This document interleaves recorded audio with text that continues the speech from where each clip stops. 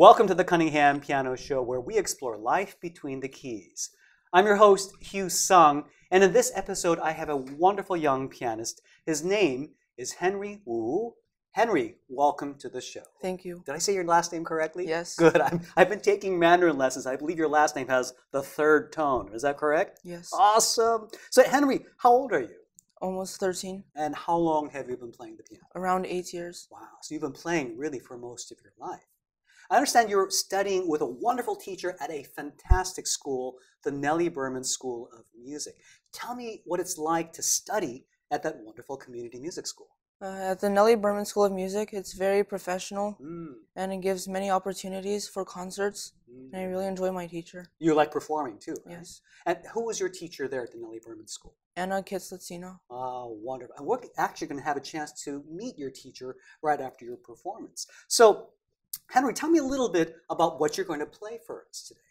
I'm going to demonstrate the Cadenza parts of Grieg Concerto No. 1. Okay, now, it's interesting. Before we were starting the show, we were talking a little bit about some of your favorite things outside of music. What's your favorite thing when you're not playing the piano? Star Wars. Star Wars. I love Star Wars too. So tell me, how does that cadenza from the Grieg Concerto, how would it compare to a scene from Star Wars? Oh, by the way, which Star Wars movie do you like the best? The New Hope. Ah, you like the original version too, Yeah. right? Awesome. So tell me, what scene from Star Wars would this portion of the Grieg Concerto be like? The opening and the end. Oh, cool. How so?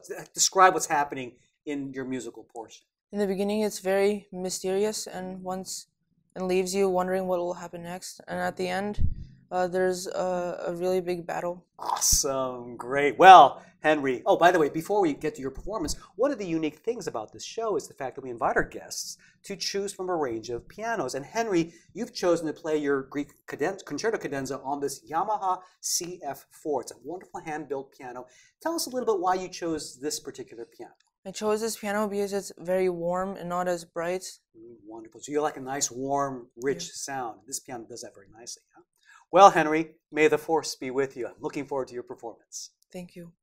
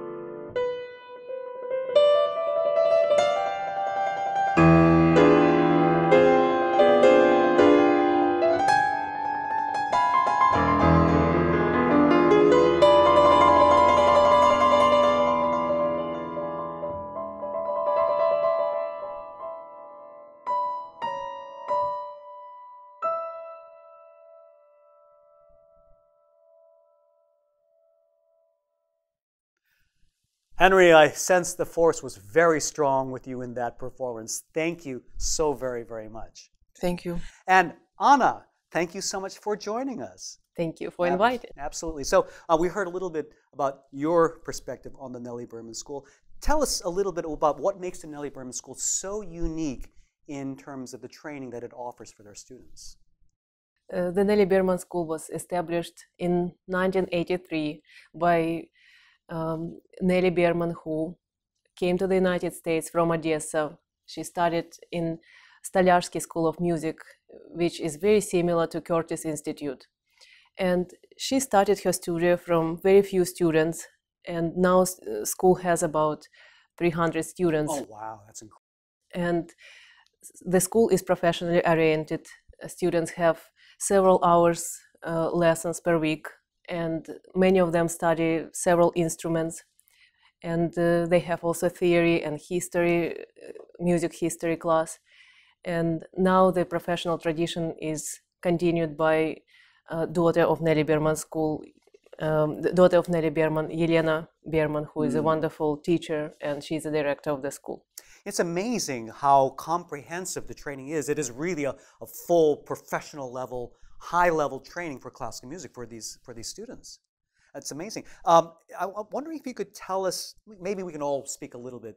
I studied with a very tough Russian teacher, so I know what it's like. That Russian sense of discipline, hard work, and excellence. You know, there's tremendous benefits, but I think a lot of parents perhaps are a little nervous about pushing their kids too hard. They want their kids to have fun, to enjoy themselves, and yet there's a certain level of enjoyment that can only come with really hard work and really strong discipline. Henry, do you like practicing? Very much. You're a lot different than I hated practicing, but nevertheless, I'm really glad that I went through the tough regimen that I did because I was able to enjoy it later.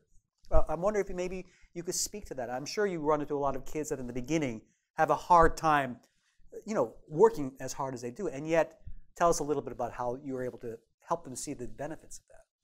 From my own experience, I learned that many students don't want to practice when they are young. But they, even when they're old, I don't want to practice. I still don't like practicing. So they start loving it when they turn 12 or 13. I believe that if they're professionally oriented in the beginning, when they practice a lot, and when parents and teachers push them harder to practice and get professional skills, then they have more opportunities to develop professional career in case if they want to do so. Grow in confidence because they see that they're really playing at a very, very high level, right? Right, and it also benefits other disciplines such as mathematics and can help them to focus and learn how to prepare themselves for certain events and like concerts. Really, it's a wonderful life lesson, not just for becoming a professional musician, but for being a more focused, disciplined, hardworking, creative human being overall, yes? Anna, I wanted to just kind of close off a little bit because I understand that you're quite the doctor's doctor. You have not just one, but you're getting your second doctorate degree. Oh my goodness, you're such a genius. Thank you. So why do you need 2 doctorate degrees? The system in the United States and in Russia are quite different.